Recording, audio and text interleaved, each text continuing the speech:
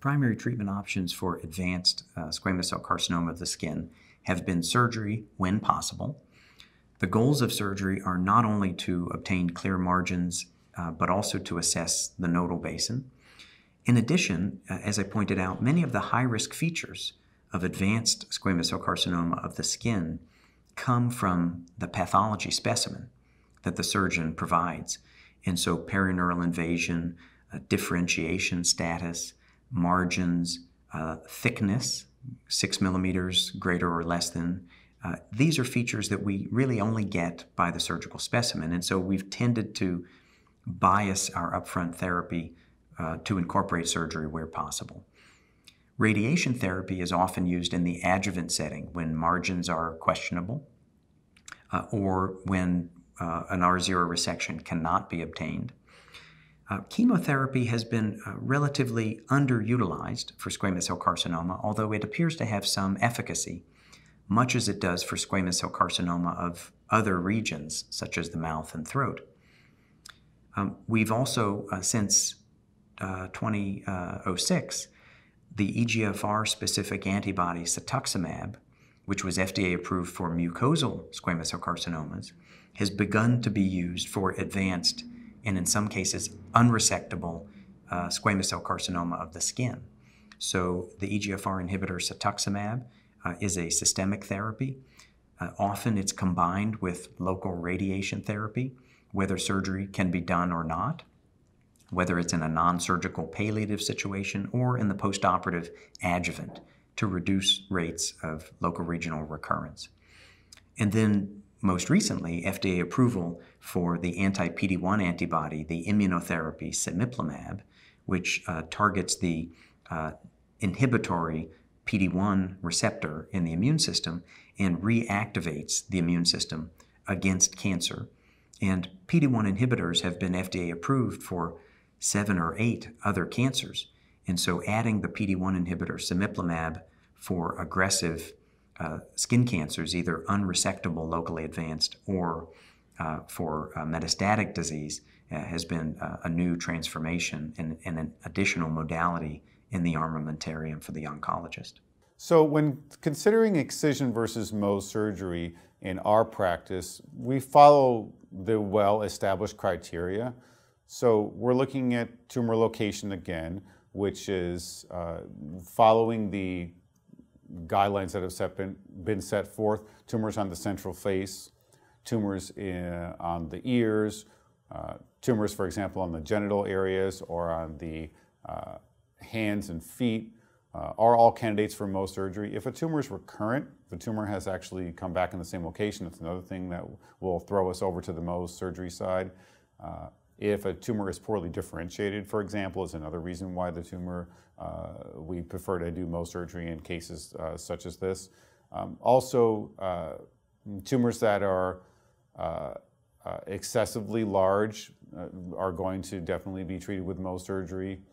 And the patient's status is another factor. So if a patient is immunocompromised, again, that seems to play a big role in whether we are going to perform Mohs surgery, because in someone who's immunocompromised, the patient who doesn't have the immune system to handle any possible micrometastases or satellite lesions that could be coming, we want to make sure that we have a very clear margin and give them the highest chance for cure. The risk of distant metastasis is relatively low in cutaneous squamous cell carcinoma in the general population. If we looked at the rates in those with chronic immunosuppression, either due to chronic lymphocytic leukemia or to pharmacologic immunosuppression, that rate goes up 50 to 100-fold. And so the risk of aggressive disease and metastatic disease, and that can be either dermal metastasis, which we think is equivalent to a distant metastasis to an unrelated organ, that we need to encompass all of that. And I think our numbers are probably not as accurate as they could be, because only recently, in the past year or two, have major centers like ours really coalesced a group who does appropriate distant metastasis imaging and follows these patients in a multidisciplinary setting. So although it's the minority, it's probably 5% or less, when you get into higher risk groups, that number actually increases. And in fact, aggressive, metastatic, unresectable skin cancer is the single greatest cause of mortality in the organ transplant population. It's not the failure of the organ, it's their uncontrolled skin cancer. What percentage of patients are curable with surgery? So we speak more of curing lesions than of curing patients.